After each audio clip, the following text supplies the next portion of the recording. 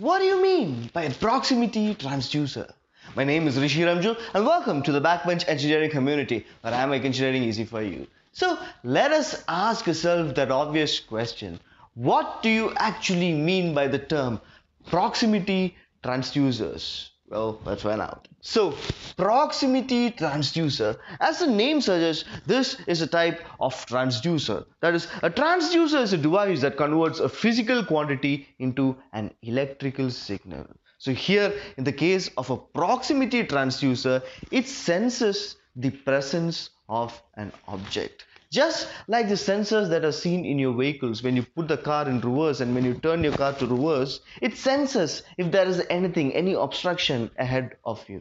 So a proximity transducer is basically a sensor that senses the presence of an object without coming in contact with this particular object. That is what you refer to as a proximity transducer. It is basically a proximity sensor. So it senses the presence of an object without actually coming in contact with the object. That is the beauty of a proximity transducer. That is, it does not have to come in contact with that particular object to know for a fact that that object is there. In order to detect the presence of that object, it does not have to come in contact with that particular object. Therefore, no such damage is made to this, either this particular transducer or to this particular object, because of the purpose of detecting this particular object. But how is this done? How can we detect an object without coming in contact with that particular object? So here, for this purpose, we use the principle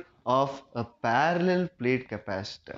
That is what you refer to as a capacitive proximity transducer. So, in the case of a capacitive proximity transducer, what happens here is that we use the principle of a parallel plate capacitor like this. So, inside a particular proximity transducer, we have a parallel plate capacitor like this. So, it has two parallel plates. And now, let us consider a particular area like this.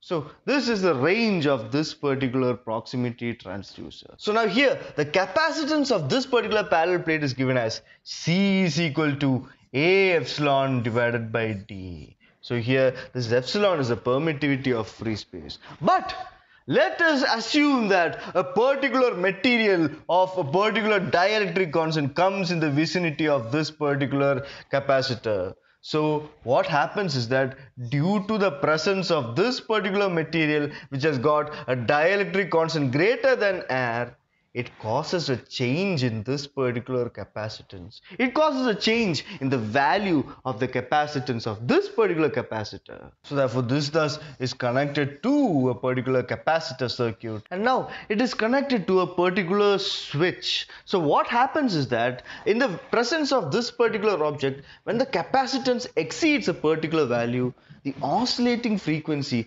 also exceeds a particular value. So when this oscillating frequency exceeds a particular value, this capacitor circuit will turn on this particular switch, and therefore it results in the sensing of this particular object here.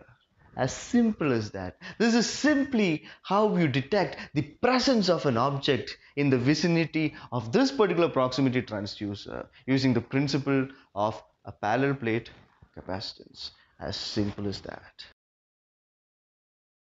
So this thus is the basic principle behind what you refer to as a capacitive proximity transducer.